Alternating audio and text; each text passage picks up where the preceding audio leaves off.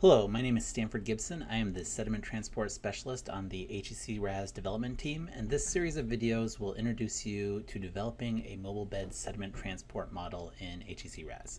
So this is the first of 3 videos that we're going to do to show you how to develop a sediment transport model from an HEC-RAS geometry.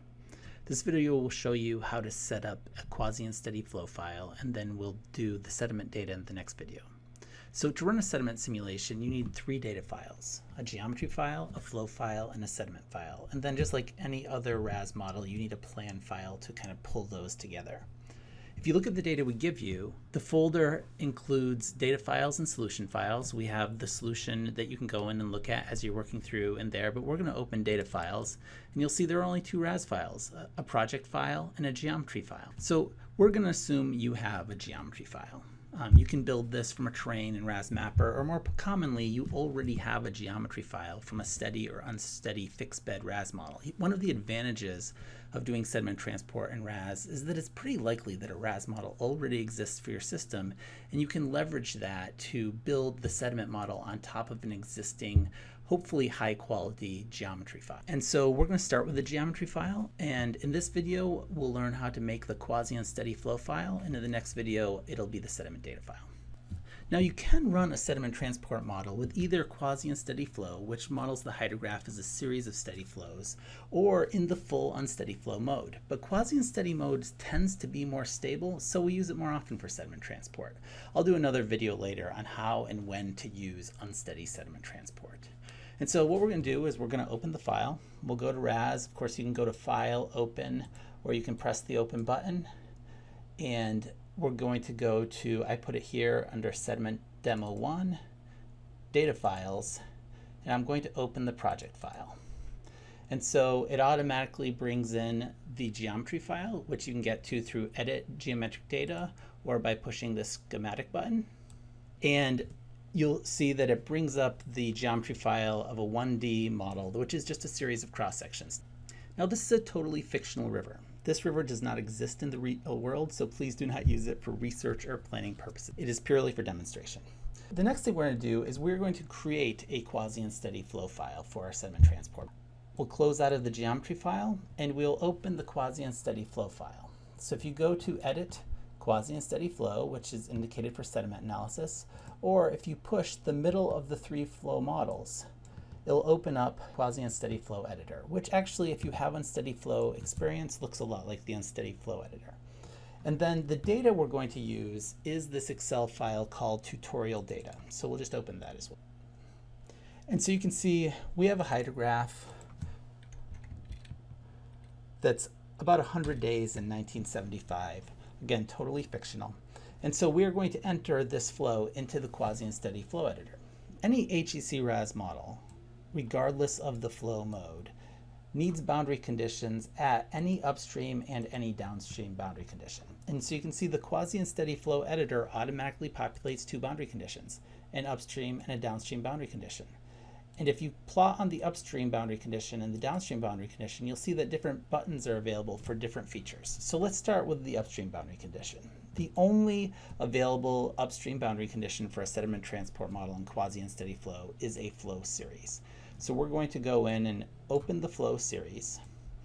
And the flow series editor looks a lot like the Unsteady Flow Editor if you've seen it.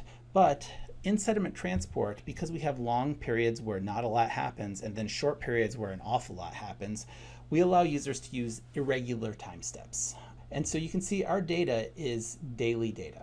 And so the duration of each of our time steps is going to be 24 hours. And so we're going to go in and just put 24 in for all the durations. Now it's just lucky that we have 100 flows and 100 durations.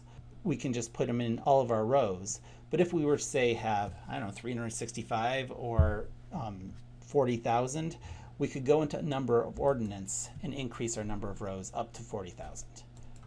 And so we can either come in here and type in 24, and then if we hover over the bottom right hand corner, we get these crosshairs where we can drag it down and fill things out. Or if we put one at the top and one at the bottom and press interpolate, we can fill the whole plot. All right, so now we have daily time steps.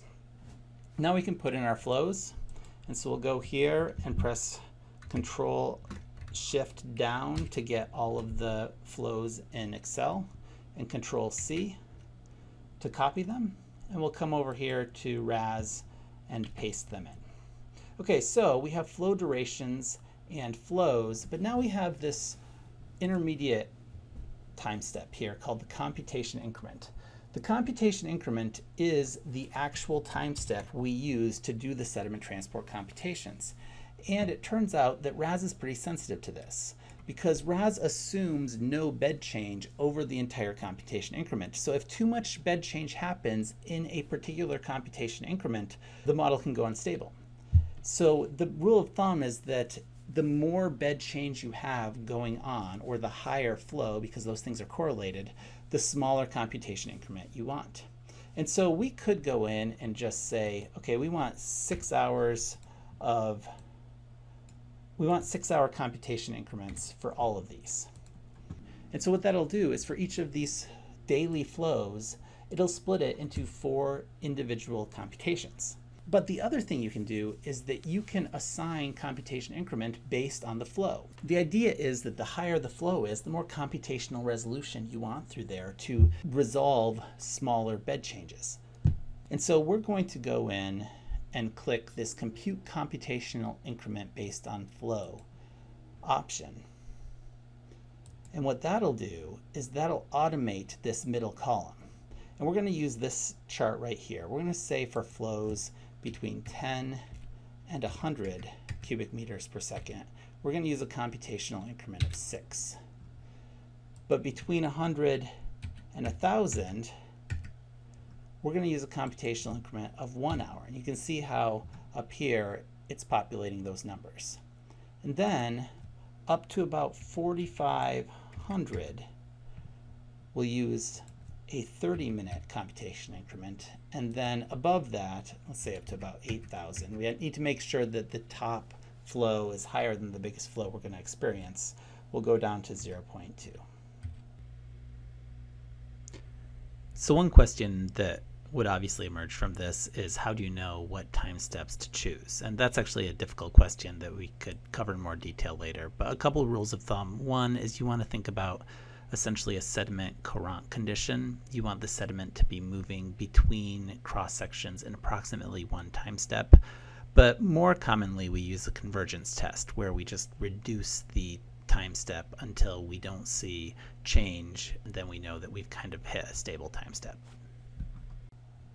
All right, and then the one other thing we want to do is we want to set a fixed start time. You can use the simulation time, and that'll actually just inherit the time from your plan. But it's always better to use a fixed start time, because if you know where the data are in time, then you can actually move a computational window over them using the plan editor. And so we know that these data start in July 1st, 1975.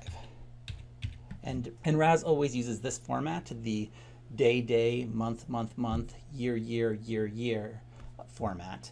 And it always also has to be set to English settings. One of the reasons that RAS often doesn't work on international machines is that the date setting is different. And so you actually have to go in and change your date setting to use RAS. Future versions will avoid that pitfall. And then the time is 0000. And so then we can say OK, and we have our flow series. And if we plot it, you can see here's our hydrograph.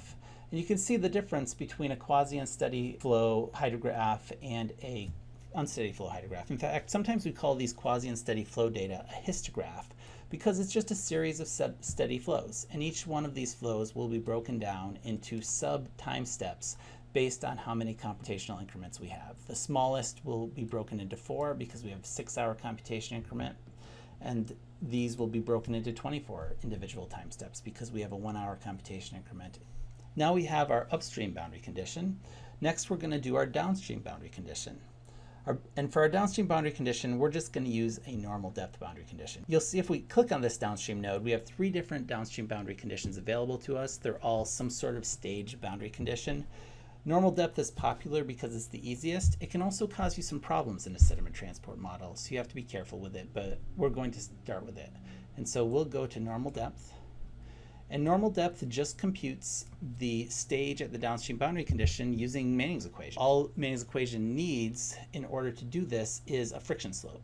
And so we're going to put in a friction slope that we got basically just by regressing the bed slope. And it's going to be 0.0003. Okay, so we have all of our boundary conditions that we need, except sediment transport also needs temperature data. Temperature data can be important in sediment transport because temperature affects the viscosity of the water, which affects both fall velocity and transport. And so we need temperature data for any sediment transport analysis. And so this set temperature button is actually mandatory. You have to press it and open the temperature editor.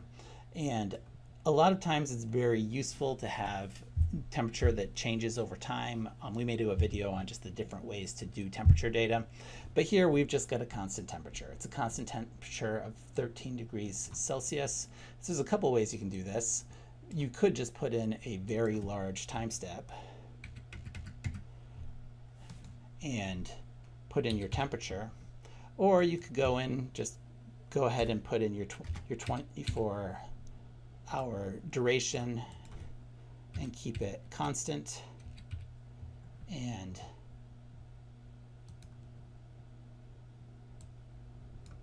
put in your fixed starting time,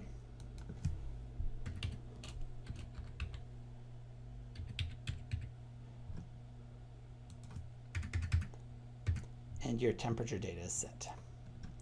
All right, then we will file, save QuasiUnsteady Flow file, and we will call this a 100-day hydrograph. And we finished the first step. That is the first step in creating a sediment transport model. We have finished the Quasi-Unsteady Flow hydrograph. You'll see that we now have a Quasi-Unsteady Flow file, which is a Q file, Q01. And in the next video, we'll take the next step and generate a sediment transport file.